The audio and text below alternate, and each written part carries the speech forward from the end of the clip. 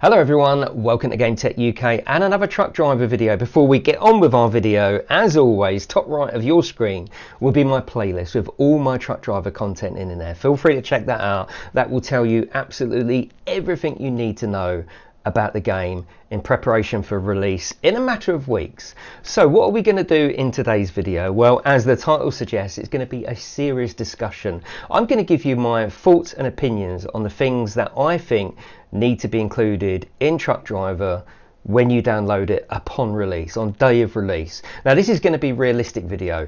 It's no good me saying, oh, I hope the map's going to be bigger, I want police driving around, I want multiplayer, I want American trucks. It's going to be realistic.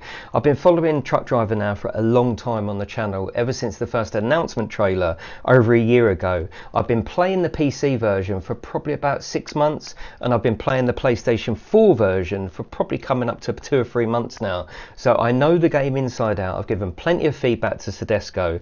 The feedback that, you know, the comments that you leave in my videos have all been a help to help shape the game, because I've had confirmation many times that Sodesco read the comments in my videos. So it's going to be a realistic video.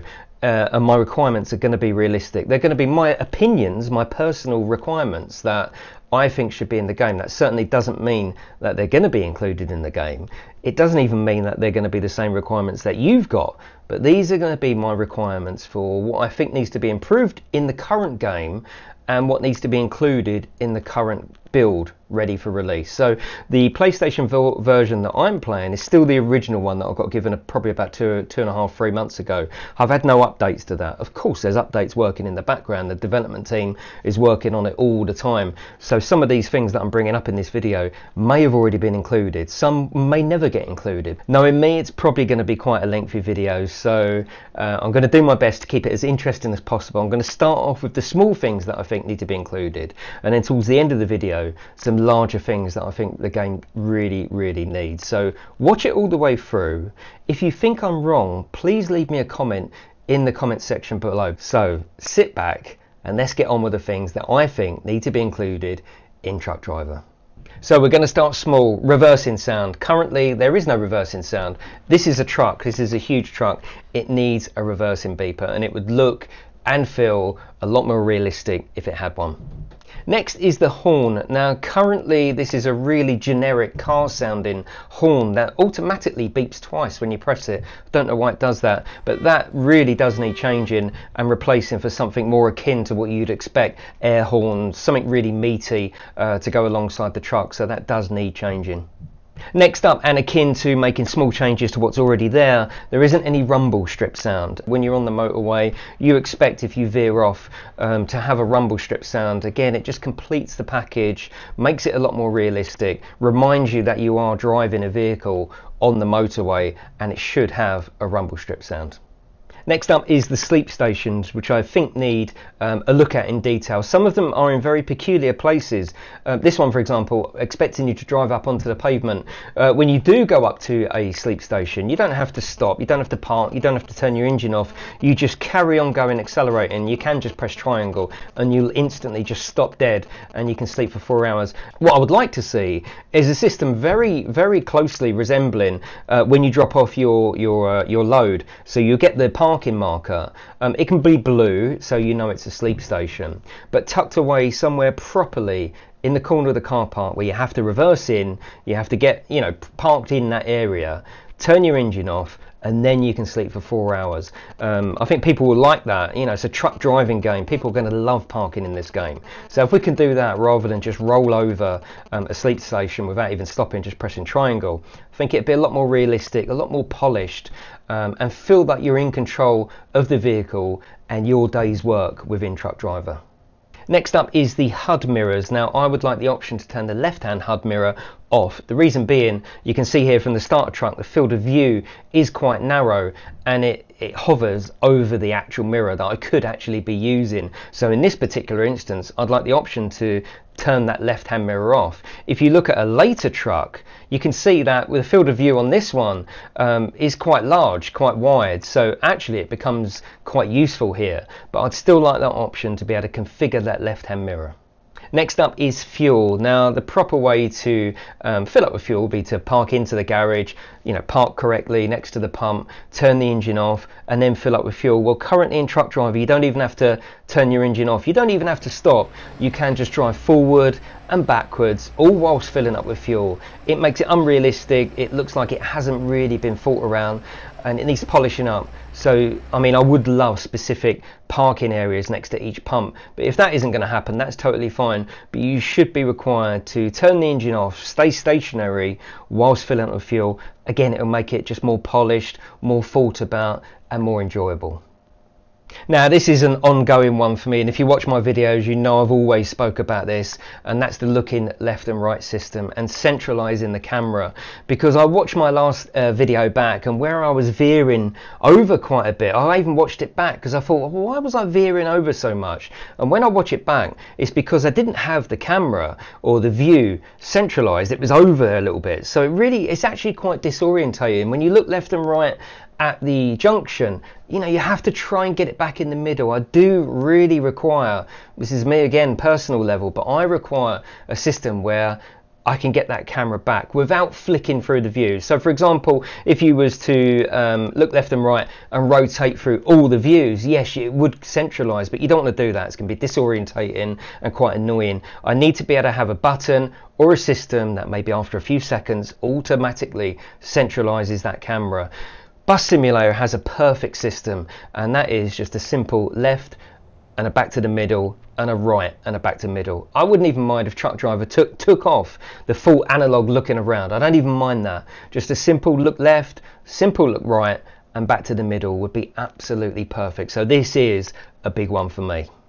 Next up is steering wheel. Now, we had the great news a little while ago that steering wheel support was going to be included in Truck Driver, and my Thrustmaster T-GT works absolutely fine, as I've shown in a previous video. But you can't look left and right at junctions, and there isn't currently a button to be able to scroll through the view, so you can't look outside the truck when you're parking. You can't go to third person, it's all first person, and you can't look left and right. If that's how it's going to be released, I don't personally class that as full steering wheel support. If you can't control the whole game via the steering wheel, then that's quite an omission, and I just couldn't play it without looking left and right at the junctions. It wouldn't be realistic. It'd be pulling out on people. Parking would be quite difficult. So I know there's quite a few brands that are supported. The full list I'll put in the description actually. Hopefully the developers are going to go through each option and make sure that the steering wheel is fully supported, as in we can look left and right and we can look outside the truck as well. The perfect solution to this would be just to make it so you can reassign your own buttons. That would be fantastic. Then I could sort out the looking left and right. I can have a button. So that would be my perfect scenario, is to make the controls fully reassignable. That would be great. But if not, for example, my Thrustmaster T-GT, I need that requirement to look left and right and outside the truck. Otherwise I don't class that it's got full steering wheel support. Speed limits. Now, at the moment you can go through motorways, towns, and you don't really know what the speed limit is. It changes quite a bit as you go through, of course, naturally, and you're never really on top of the speed limit. I get speeding fines. I'm worried about what the speeding is. I end up just going way too fast. I think the perfect solution to this is on your GPS, whatever road you're on, it should give you the current speed limit in just a small sign. There's plenty of room in the GPS, and I'm sure it'd be fairly easy to implement. But whatever road you're on, it should give you the current speed limit of that road. Again, nice and realistic, nice and polished, a great feature to have, and one where you can think, okay, I'm getting near the speed limit, 70 or 120, up on the D-pad for cruise control. I know exactly where I am, exactly what I'm doing, and I'm not going to break the speed limit, and be a realistic way of driving as well. Nice little feature in the bottom right hand corner of the screen. Next up is the lack of AI cars. Now, you can see in this clip here,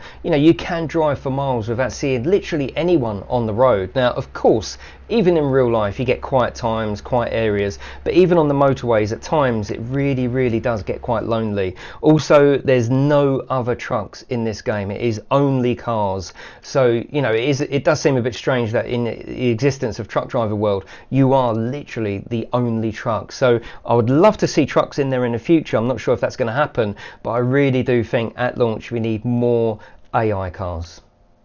Next up, and a very important one for me to be fixed at launch, is the low frame rate and the screen tearing, which is quite unacceptable at the moment in its present build. You can see from this clip here, probably showing it at its worst, just this small turning area quite slowly. The frame rate is really low, the screen tearing is really low, and it's not even like there's a lot going on the screen. There's no AI traffic. This really does need sorting at launch. The threshold for even indie titles is so high now that this wouldn't really be acceptable and playable on a long-term basis. So I'd love to see this fixed.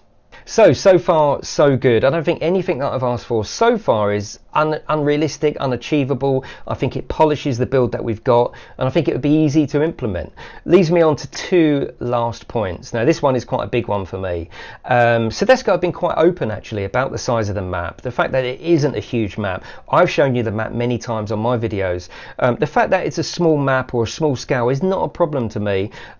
We've got towns, villages, vistas, we've got harbours. It's fine, it's an interesting map, but what that leaves you on a small scale game is extracting as much gameplay as we possibly can out of the game. We've got the NPC relationship, so that's going to add gameplay. That's totally fine. Seeing how the NPCs react with each other and with you as a driver, that's totally fine. But after that's finished, what are you left with? You're left with the driving, and most importantly, the parking. The parking is a massive thing in Euro Truck. People love it. People love to have control of this truck and enjoy parking it, enjoy getting better at parking it. Currently in Truck Driver, the parking zones are really poorly placed and too easy. You can see from this example that it's just there. You can just drive past it and just drop and go. You don't even need to stop the vehicle. You can literally just drive up, press triangle, drop it and carry on driving.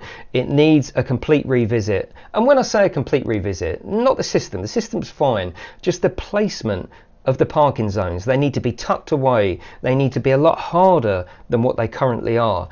In my personal opinion, they need to be accepted one way or the other. So it should have a hologram or an arrow telling you what way to park. So when you go into a parking area, you see the parking zone, you see the arrow, and you think, right, I need to reverse round. I need to drive all the way round and reverse it in.